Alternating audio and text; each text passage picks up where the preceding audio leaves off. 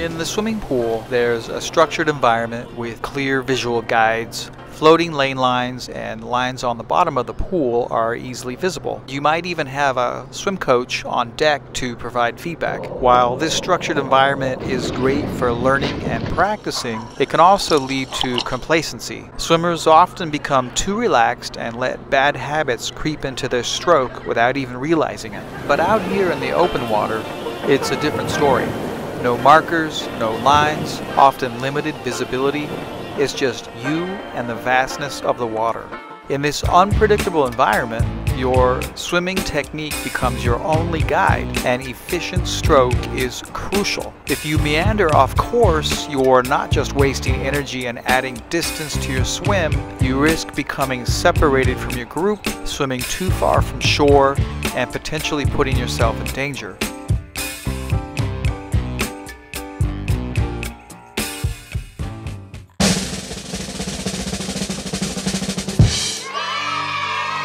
To improve your freestyle stroke, prevent arm crossover, and reduce the risk of shoulder injury, focus on keeping your arms parallel in the front quadrant. If you're unfamiliar with the term front quadrant, don't worry. I have a video explaining it in detail. There's a link for it in the description below.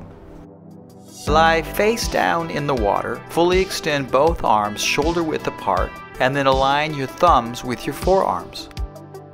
Now, let's fine-tune this parallel arm position. Look at your hands and slightly adjust your arms so that your shoulders are above your elbows and your elbows slightly above your wrists. It's a subtle shift, but it's crucial for an efficient stroke. Notice how my fingertips are about chest deep. This is the ideal position for your arms when you fully extend in freestyle. Practice holding this position while flutter kicking. This will help build muscle memory and solidify the correct arm angle. It's a small adjustment that can make a big difference in your speed, power, and efficiency.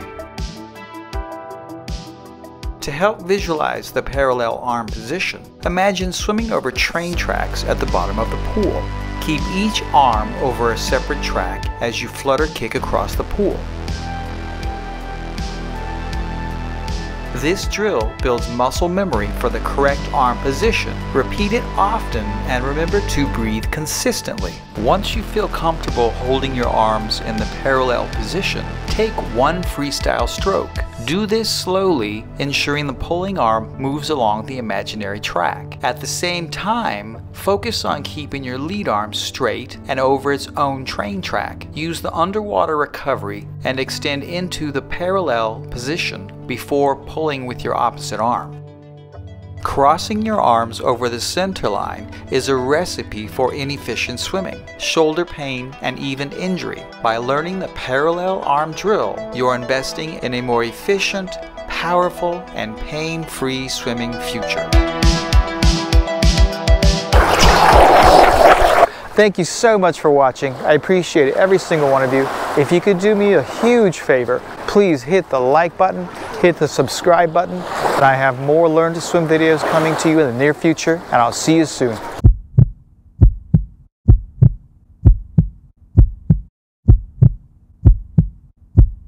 When your body hangs low in the water, you create drag. You kick and pull faster and faster, yet your forward momentum slower and slower.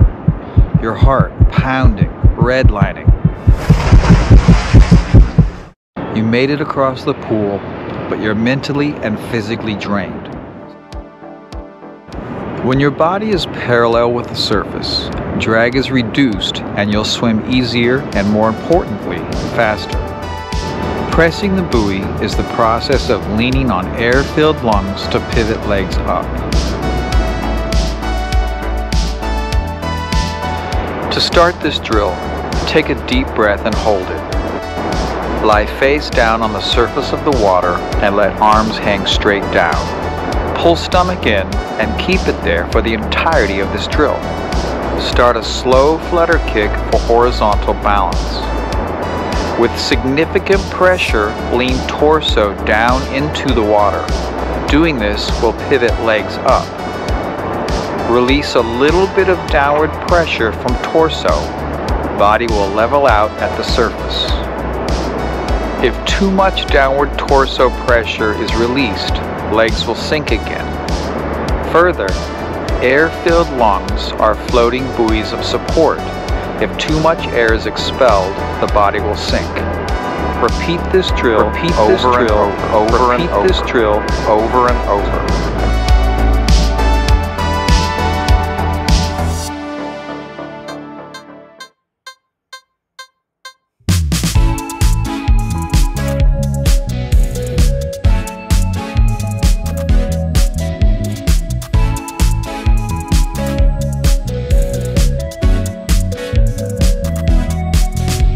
The doggy paddle is a key front quadrant drill that improves your stroke. Practicing it correctly helps maintain extension in your reach arm, ensuring a steady, streamlined body line, and promotes proper timing in the catch phase of your opposite arm. Here are the components of the doggy paddle.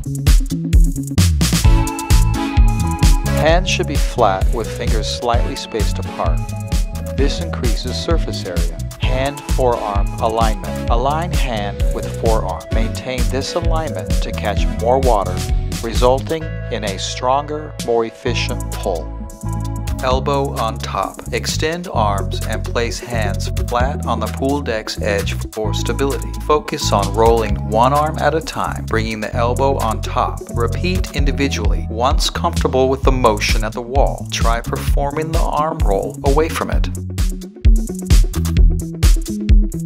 In an open area away from the wall, fully extend one arm and keep the hand level with the palm facing down. Roll arm to bring elbow on top while maintaining a flat, level hand. This positioning guides your arm into the correct alignment for the catch.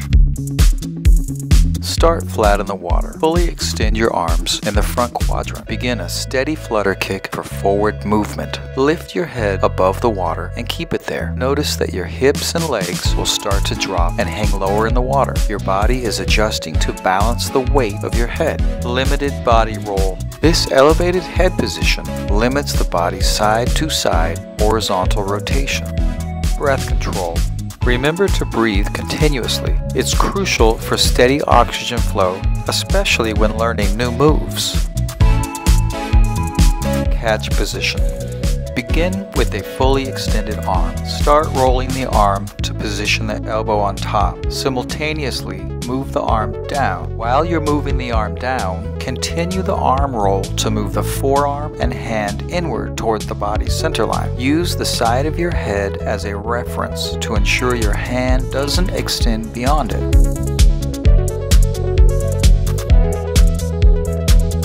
Aim for a 90 to 120 degree angle between the forearm and the upper arm. Once the catch arm is vertical with the hand below the shoulder, transition the movement. The elbow continues moving and presses against the body, activating the lat muscles. At the same time, the forearm and hand begin to move into position for recovery. Arm timing. Begin the catch phase when the fingertips of the opposite recovering arm are in line with the wrist.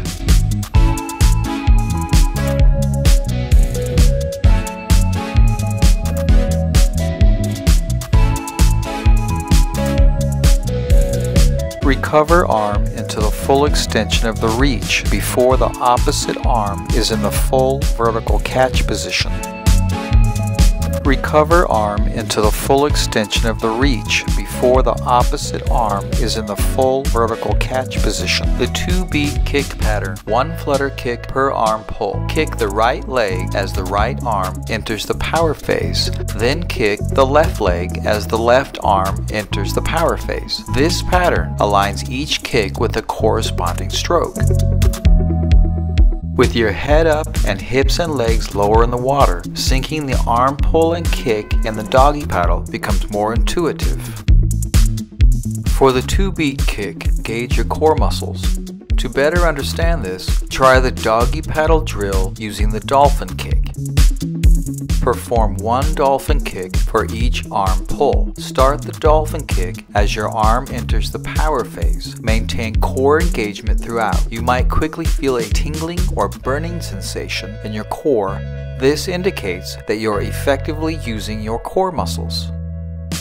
Let's return to the 2-beat kick. This time, apply the same core engagement used during the dolphin kick.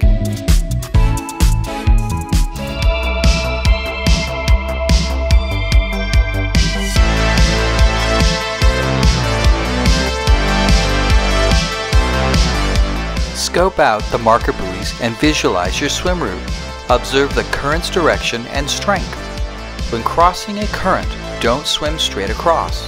The current will likely push you downstream, forcing you to swim upstream to reach the buoy, a waste of precious energy. Instead, aim slightly upstream of the buoy. You can even pick a landmark further upstream as a secondary guide. As you swim, keep sighting both your target buoy and that upstream secondary point, adjusting your body angle as the current pushes you. Once you reach the buoy, swim around it and head to the next one. The more you practice, the better you'll become at navigating the open water.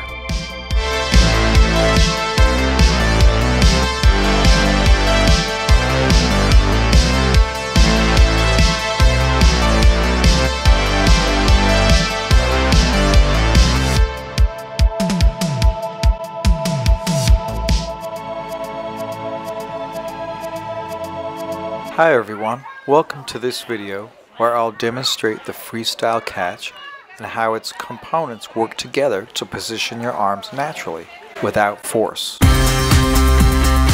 Step 1. Body rotation. Take a deep breath and hold it for this drill. Lay flat in the water with arms to the side. Start a slow flutter kick and keep looking straight down. Press the buoy to level your body with the surface. If you don't know how to do this move, there's a really good video I made called Pressing the Buoy. The link for it is in the description below. Use the flutter kick to rotate your body 45 degrees to each side. Look straight down, keep your head centered, and do not rotate your head with your body. Rotate to each side with 3 kicks, emphasizing the one kick as the power kick. You're using that power kick to rotate your body to the opposite side. Maintain continuous motion without stopping in the center.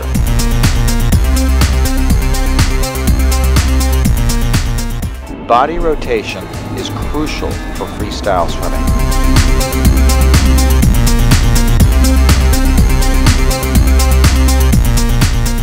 Step 2. Arms extended. Take a deep breath and hold it for the entirety of this drill. Lay flat on the water surface with arms fully extended forward. Move arms down to a 45-degree angle to relieve shoulder tension. Start a slow flutter kick for balance. Press the buoy to pivot your legs up and keep your body level with the surface.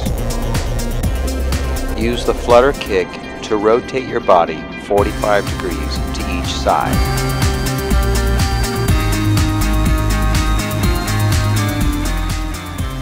As was done in the previous section, do the rotation in 3 kicks.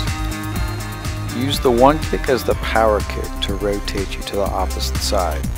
The 2 and 3 kicks are stabilizer kicks, and we'll get into further detail when I do a video on the freestyle kicking patterns. Keep your head centered, look straight down, do not rotate head with your body. Step 3. Complete integration. Extend arms at a 45-degree angle down into the water, hands shoulder width apart. The arm on the side where your shoulder rotates toward the surface is the catch arm. Simultaneously, the opposite arm on the side where the shoulder rotates downward becomes the reach arm. Rotate your body to naturally move one arm into the catch position and the other arm into the reach position. Stabilize the catch arm from the shoulder to the elbow. Allow this part of the arm to rotate with your body, and at the same time, with little effort, move the forearm down as the body rotates. Do not forcefully lift your elbow. The rotation of your body drives the catch and reach movements efficiently.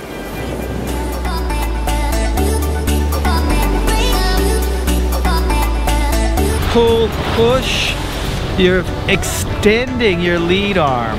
Extend as far as you can, like shoulders above your elbow, elbows above your wrist, wrist above your fingertips.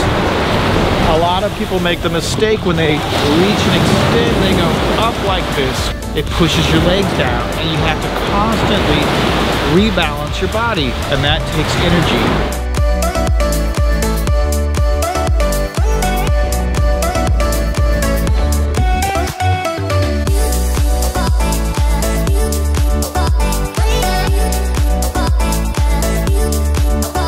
Wait, don't leave yet. It's been so wonderful spending this time with you. Please check out one of my other videos right here. Swimming right to my other video.